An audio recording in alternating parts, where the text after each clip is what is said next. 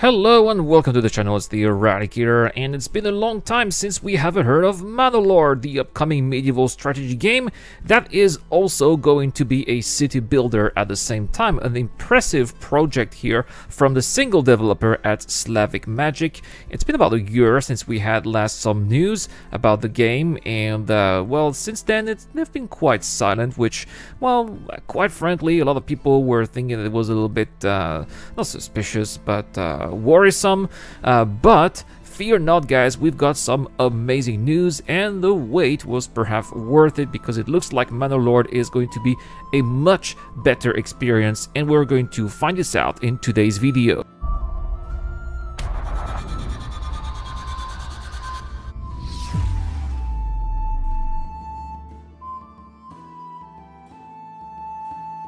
Alright guys, so what happened with Manor Lords? There's been a really long post on their Steam page, and we're gonna go to the bottom here because I think it's perhaps the most important, and we can see that the developer at Manor Lords has been very busy on the business side because they have now new partners. And the first one I thought was a little bit worrisome here. They got a grant from Epic, and I was like, oh man, another of these games is gonna go to Epic and be an Epic exclusive. Luckily, no, it's not, and it looks like this is like a no strings attached grants. So Epic really believes in the game. They believe that they're gonna make a return on investment once the game is on their page, but they also believe that it's going to be so successful that they can afford this game being on other platforms as well, like for example GOG or Steam. So that's great, because I really was afraid that this was going to be an Epic exclusive. It's not going to be the case. It will be on GOG and still on Steam, obviously. But not just that, they are going to have a publisher as well, Hooded Horse, who is also publishing Final Frontier, a game that we're also looking forward to, developed by another solo developer here. Hooded Horse trying to make a name for themselves with some of these upcoming studios, and that's really wonderful, obviously. And here, probably this means that this game is going to have extra funding that is going to enable perhaps more development time and more technical updates. And this is what this lengthy post is also about. You can see it's super big with a lot of details. We're gonna go through those, but what I like the most is that we get to see some of the differences between when we last saw this game Manor Lords in 2020 and today in 2022, and there you can see the difference is quite stunning. Here we have a first explanation about what's going on with buildings, which were already quite great looking, I think, for the time. It was 2 years ago, but when you look at how it is now, it looks even better. More details, better textures. They've been completely reorganized with the help of an architect specialized in medieval architecture from Central Europe, usually what is today known as Germany. That is the type of style that this game is going to look like, and I said that the result over there is absolutely phenomenal. So one of the concerns that the developer had also was how the cities and the building looked like in the game, and especially how they were represented as faithfully as possible to how it was in real life, which was not really the case in the previous iteration. To do that, they had to look at old registers of ancient town maps like those that you can see here, so that they could have something that looked closer to how it really was back in those days. And again, this is the result in game, with a little burg house here in behind the plot where the owners could do whatever they wanted. They could have like vegetable gardens, some goats, or even some chickens, as you can see here. Another problem also, especially in late game, was how eventually, as your economy grew bigger, some of the farmers or the peasants eventually became more specialized and had more high-end jobs. For example, some of them would be cobblers or blacksmiths, right? These artisans were always located on the outskirts of the city simply because they were placed last, and that didn't make any sense because usually those were some of the richest people in the towns, and they tended to be in the city center, closer to the church, which were the most convenient places, as well as closer to the central square where they would be selling all of their goods. So to be able to do that, they have implemented a new artisan conversion house. That means that probably what's going to be happening in the game is that at some point an artisan will be buying a house in the town center and convert that house into their workshop, meaning that the people who are living there will have enough money to buy another house or build another house somewhere else. And that's a very interesting mechanism here on how cities eventually grow. Now, next we're going to talk about regions, and the regions originally were very small, too small in fact according to the testers, so the developer has decided to make them much bigger, but at the same time there's going to be less of them because they will be taking much more space within the game world. So originally he was hoping to have 50 of those smaller regions, which apparently looked like this, so they were indeed really tiny, and now they're going to be much bigger, more like what we're seeing here. So well, that's definitely a positive. Also, the camera has significantly improved. Originally it was supposed to be an isometric 3D type of camera. This is changing now, and he wants to give far more flexibility. You can, yeah, of course, sure, look at the game like in a traditional RTS game, but the idea is to really enjoy how beautiful it is and enjoy the sceneries of your own creation as if you were an actual person walking there on foot, and it looks fascinating. Now, talking about the style, we talked about the architecture a little bit before, and yes, they want to give this type of 30th century type of Holy Roman Empire architecture. The Holy Roman Empire is basically the ancestor of today's Germany, and here in particular the houses that were in the Franconian region. Now, Franconia is a region that is located in the northeast of Bavaria, and if I am correct, the south of Saxony. I've been to Germany quite a few times, so I think I'm correct, but if I am wrong, let me know in the comment section down below.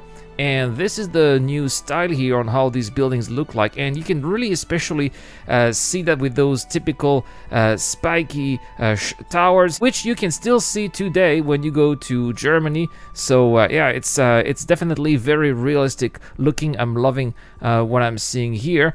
And we have more different types of buildings. You see, this was originally the concept art, and they want to really make it as original and faithful as possible, very similar to when you're playing Kingdom Come Deliverance, which doesn't take place too far from this region. Bohemia is just a couple of 100 kilometers away, so that's why the style is very similar. And the Kingdom Come Deliverance obviously was a very successful game, so they probably want to maybe piggyback a little bit here on the success of that other game to make this one successful as well. But why not? Because it's a fascinating area. It was also a very rich area too back in those days. They've also reworked on characters. Let's be honest, the characters were perhaps the things, the assets that looked the worst in the previous videos or in the previous content that we saw from Manor Lords. So there's been a complete rework, and definitely they look much more realistic with better facial traits, more details on their clothes. More concept art was done as well for the armor and the different types of outfits that we're seeing here. You can definitely see that the resolution here on those faces, definitely here new faces, hairstyle as well was extremely important. So they actually generated actual head photos that were learned with deep learning AI that allowed these faces to be created, and yeah, the result is definitely quite spectacular, as you can see here. Next, we'll be talking about the recruitment system, and the developer here originally wanted us to hire people based on the wealth that we had, so we could, for example, hire mercenaries or maybe noblemen perhaps, but this is not really something that the testers wanted to do. They also wanted to recruit their peasants as well. So the developer tried to create some kind of retinue system where it would be possible to recruit those peasants, but at the same time not arm them as well as how mercenaries or noblemen were, and the result looks like this kind of band of ragtag peasant, but at the same time looking quite menacing and capable of doing some sort of damage. I love what I'm seeing here. They've also redone some of the animation, including finishers, to make the combat look more satisfactory when you're looking at it. Next, let's talk about farming here. Farming, which is going to be, of course, one of the key elements of Manor Lords, simply because farming represented the overwhelming majority of a country's economy back then in the Middle Ages. And one of the feedback that the testers gave the developer was that farming was too repetitive and micro heavy. Obviously there must have been a ton going on here when you play the game, but you don't want to be spending most of your time managing the farmers, because you want to be checking out, you know, eventually your soldiers or your artisans, or maybe you want to see how the climate is affecting your resources or how you are going to develop your town around. So you can't spend that much time on farming. You have to make sure that your peasants know what to do, reinforce the AI as well, and that's exactly what they've been trying to do here, trying to have the workforce work more intelligently here with extra individual AI autonomy.